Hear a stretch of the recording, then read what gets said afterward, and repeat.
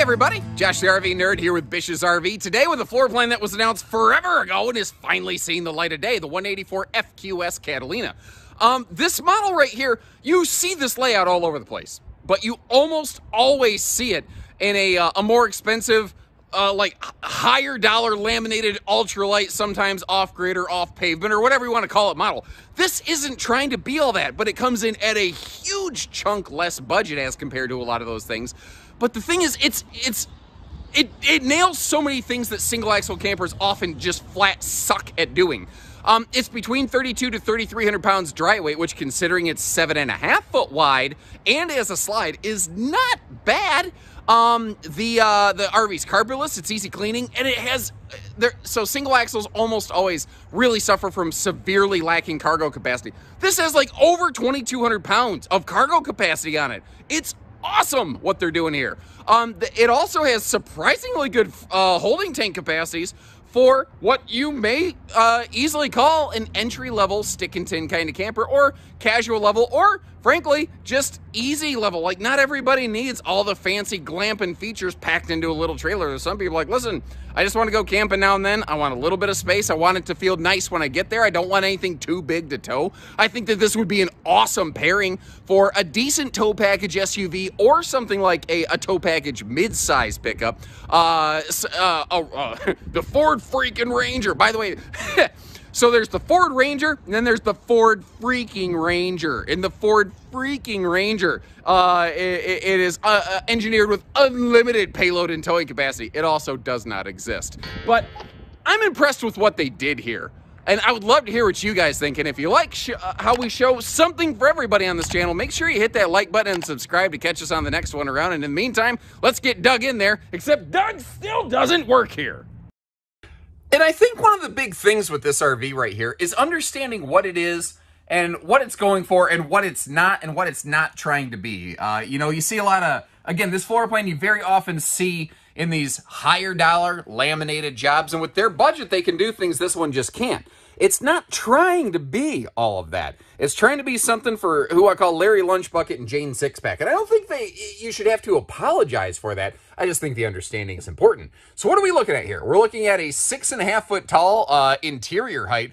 And one of the other things they did here that I really like is they went with an aggressive lighting package. They frankly probably could have used half as many lights in this thing, and it would have been just fine. But between the lights, the slightly wider body as compared to most single axles, and the lighter color palette in general, man, it opens right up in here. And I really like how they treated the slide over here. A lot of manufacturers, they really have a hard time figuring out, like, how are we going to enclose or box off or trim out the base of that slide out that sits above the wheel well. It doesn't actually go down to the floor.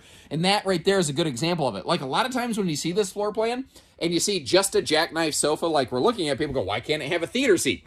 That's why. Because the floor of the slide is already, like, you know, 15 inches off the ground. So if you put a theater seat up further than that, your feet would dangle off the back, dangle off of it like the back seat of your daddy's Studebaker. Basically is how I like to phrase that. 13,500 BTU roof air conditioner. They don't have any sort of allowances for a side mount air on these, which can pose a problem for some people looking for specific reduced overall ceiling clearances. Now let's talk about the bedroom arrangement on this. They're doing some things here. I really hope they adopt in the bigger 8 foot wide Catalinas. I want your feedback on this. I want to give this to the factory because I have the brand manager's phone number in my phone. I like what they're doing with that wardrobe tower. Now, this is a smaller camper. They didn't do one on both sides. I acknowledge that it's a little imbalanced, but it also means that it's like very wide open and potentially CPAP friendly there. You know what else it could do, Shaggy?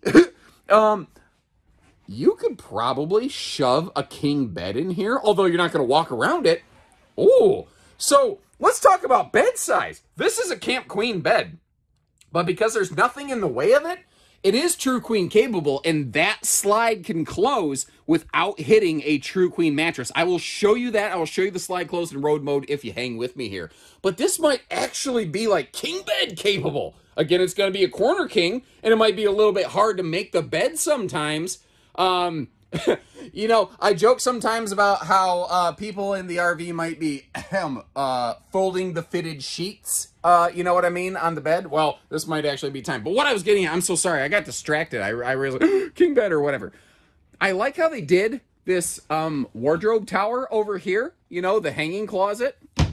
I like how these aren't drawers. I would prefer drawers, but at this budget, I understand why it's just cubbies. I would really like to see something like that on the bigger Catalinas. Now, what's really cool, I kind of teased this in our quick little floor plan and a flash flyby footage. I hope they start doing this little wide open headboard area there with the phone shelf above the CPAP, well, space for a CPAP down below. You really need some household outlets back there if you're going to make it a CPAP station, though. Unless, are there USB-powered CPAPs? I can't imagine there are. I don't know. I don't use one. If anybody has insights on that, I'd love to hear. But a phone shelf is nice. Those two pillows, by the way, I just chucked up there kind of for visual aesthetic. They're actually kind of intended to go on the couch, but holy crap, Batman! Those are some big pillows that, like, you know, you could suffocate somebody with. Now, one of the things this camper, you got to keep in mind in this class, in this budget, it's not really made to be in, like, we're going to sit in the camper, we're going to watch TV all day kind of thing. The outside of this camper actually has some really cool exterior party kind of functions. But I was at the right-hand sofa seat. If I slide over here to the left, you get a little bit better look at where the TV hookups might be. Now, the thing is, this is a stick and tin camper. And there's a couple benefits to stick and tin campers that do not get enough credit. And two of those things are the fact that because the walls aren't all glued and pressed together because there's air in there, you can run wiring in the walls, which is why you see all kinds of power outlets in the sidewalls of this that you don't see in the more expensive laminated models. It's actually easier to put more outlets in better places in a stick and tin trailer like this. So kind of keep that in the back of the memory banks.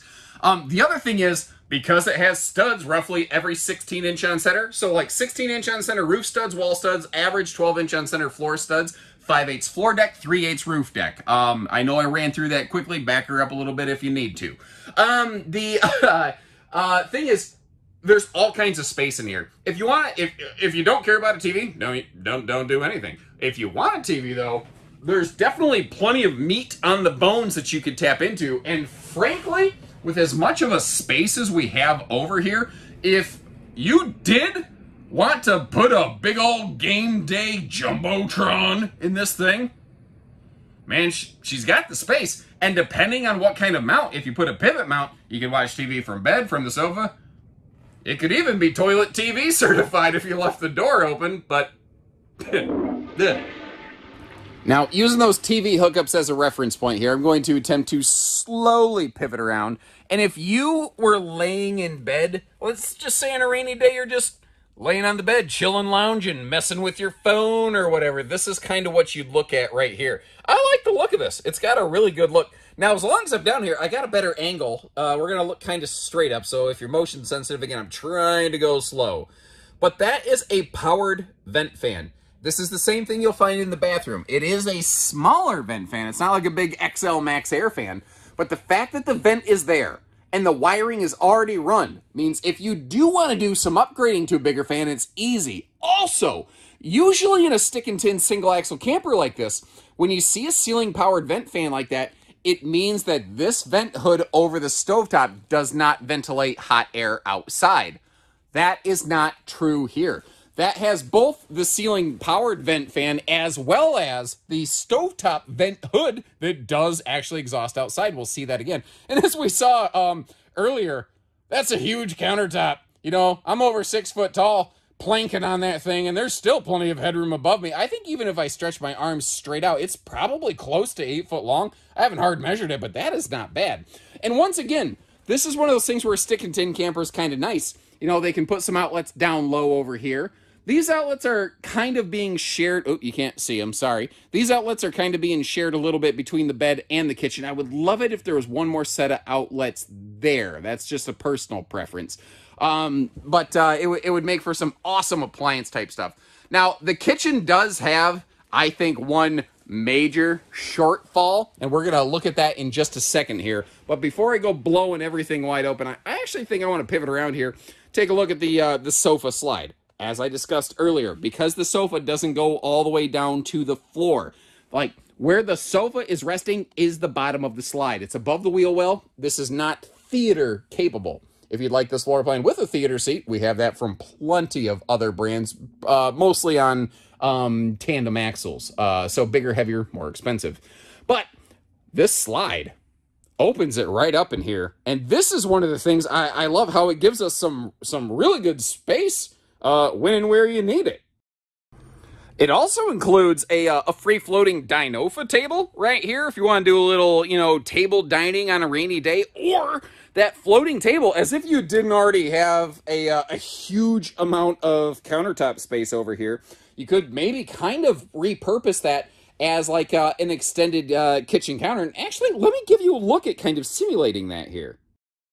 So, I mean, depending on where you want to put it, you could, to me, I mean, it almost makes like this big giant peninsula countertop when you need it. That's not too bad, I think. Although it does block that one big cabinet there. It's not that it's without its hiccups. I'm just saying there's different ways you could use this. And since it's free floating, if you want to take it outside, nothing says you can't do that.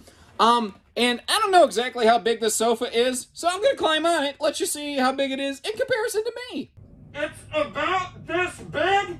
And if you notice back here, it also has blackout night shades. This would have been easier if I just rolled over. So back to the kitchen.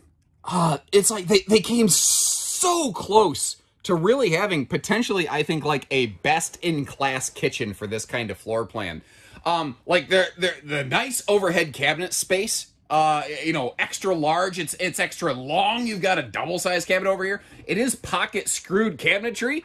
You've got a terrifically sized 10 cubic foot, 12-volt DC compressor fridge over here. So some serious dry storage, serious cold storage, all kinds of cabinet capacity, but not a single drawer in sight. God bless America. Come on. You know, it just, oh, it was so close. Now, this is an interesting little look right here. There's space, like that big cabinet door, that's like the size of an RV oven.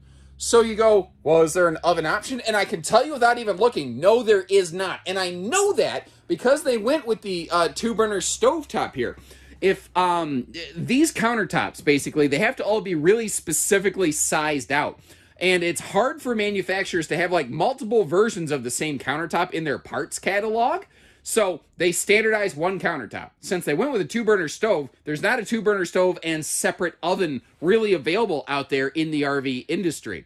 So even though it's oven-sized, it just doesn't have an oven. So my cookies and biscuits fans, this may not be the right one for you. That is not a convection microwave oven either. Again, this is a more simple series trailer. If those are the kind of things you're looking for, you know, a 19 FBS GeoPro might be a really good alternative. Now, I almost forgot to talk about this. It's something Catalina does I love, and I love that they still do it here at their small trailers. These 12-volt refrigerators. Now, the RV has a battery disconnect, but sometimes you want to be able to run some lights and stuff. You're just kind of getting the camper packed up. You don't want the fridge running, eating your batteries, whatever the case may be. It's nice to be able to have a little more control over these. This looks like a light switch for the entry door. Those are actually located right over here, around the corner at the command panel. That is actually a kill switch just for the fridge. Like, nobody does that. I wish more brands would do that with their 12-volt fridges. I think it's just a smart thing. I love that I have the ability to decide yes or no with the flick of a switch. Do I want that thing on or off? Because not every 12-volt fridge has a kill switch on the inside. Now, this one I'm looking at happens to, but sometimes when parts come short on an RV, manufacturers have to seek alternate suppliers. Not every fridge is going to operate like this one, so having that extra switch right there, really just good forward thinking from Catalina on this one. And I want to give them a little bit of credit over here. Like I said, in this class, what they didn't do, I understand based on the price points and everything. But finishing that off the way they did, that is nice. That is really nice. They really cleaned that up very nicely, I think. Bathroom in here, I was shocked. And this is where I think the 7.5 foot wide body works nicely. There's awesome space around that toilet. Awesome hip, shoulder, elbow room, everything. This bathroom, it just doesn't suck. Not in the way that I kind of expected it. And I think largely it's because they went with a shower curtain, not a hard enclosed corner shower, which, you know, it just makes visibly everything looks larger. One thing, though, and again, I'll tell you the good with the bad. That's one of the things that I'll commit to doing for you here at Bish's RV. It doesn't have a skylight of any variety. As to why, well, I called Catalina on that, and here's what they told me. Basically, right here above my head, did you hear how solid that was? Did you see how the ceiling didn't buckle and wiggle under my hand? Even it ain't like I'm strong or anything, but, you know, panel will move if I push on it. There's a roof truss. There's a stud right there. You know, you could use a stud finder. You can find it. You can verify yourself. Remember, though, to calibrate it, first you got to hold it up to your chest, guys. Go, yup, there's one. Now, flip it around the other way, actually starting in the shower, taking a look at the RV with the slide closed in road mode. By virtue of the fact that we're in the bathroom and can clearly get to the door, that does mean that the bathroom is going to be easily travel accessible. The kitchen is fantastic for travel stops. This is actually a floor plan. I wonder if there's not room for a manufacturer to build something like this with no slide out. I could see it. It still feels big enough in here to me, and maybe because that 7.5 foot wide body on this one still helps. Now, a couple things. One of the questions people might have is, yeah, but what do you do with the table when you're traveling? So I kind of gave you an idea right here. I left it sticking out a little bit, but if you lift up the mattress, putting that table under the mattress in transit is a great way to keep it from jiggle banging all over the place and crashing and bashing stuff up all over. The other thing I want to showcase here is with the slide close, yeah, we can easily walk around. But remember I said this is true queen capable and that's a camp queen. Even if you went with a true queen bed, it still wouldn't interfere with the slide fascia. So once again, it is a camp queen mattress, but this is a true queen capable floor plan. And considering the way most people replace mattresses, I think that that's a legit point worth considering.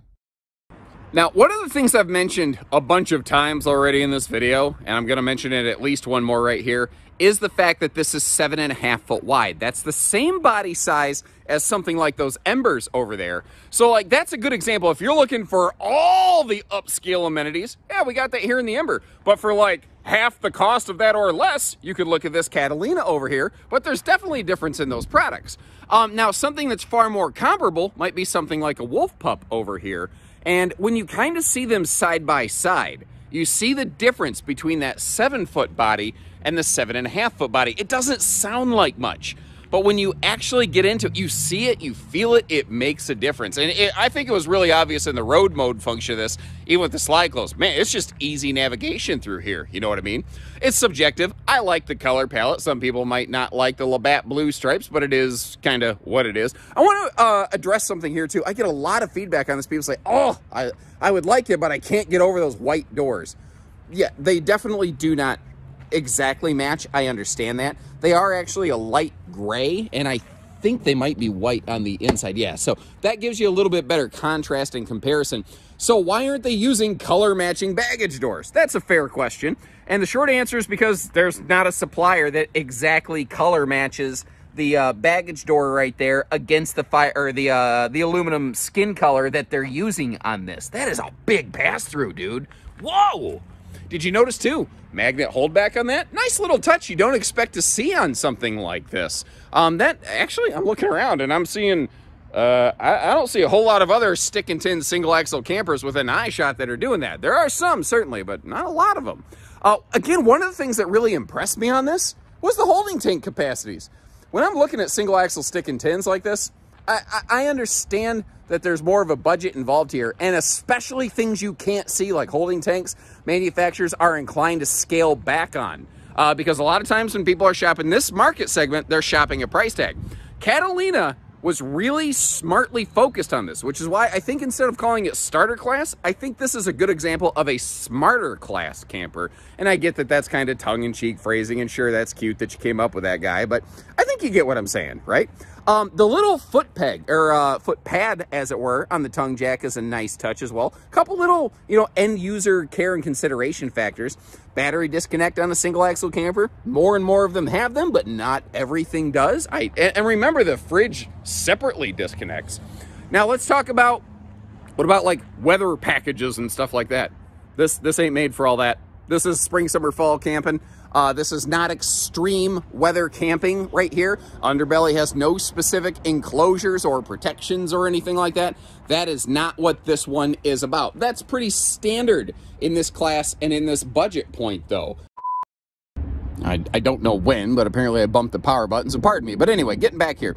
The RV's not exactly level right now, so it looks like there's more ground clearance below the sewer hookups than there actually are. That's one of those things I'm not going to intentionally mislead somebody into even lying by omission. Even if I just showed it and didn't talk about it, I would feel wrong about that. So just kind of keep that in mind. That being said, I don't think the clearance is terrible by any stretch of the imagination.